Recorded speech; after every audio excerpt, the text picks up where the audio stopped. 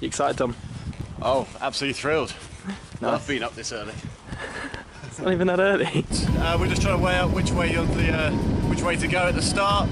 It's quite strong tide running against us at the moment. So it turns out the Volvo 65 is a little bit quicker than the Figaro. They're slowly getting through the fleet, but we're going to try and hold them off for as long as possible. So it's currently flowing about 25 knots. We're pretty pressed up. We're doing 8.4 knots over ground, which is quite nice. Now we're a little bit north of our track.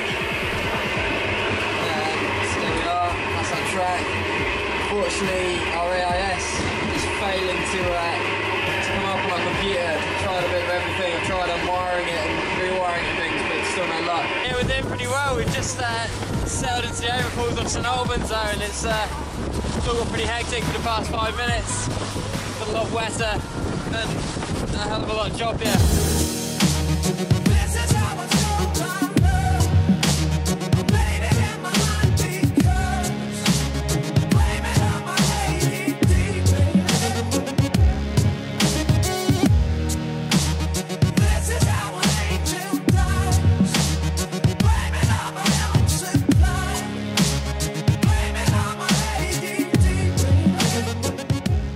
Currently sailing back downwind, got the kite up towards St Albans, just over there.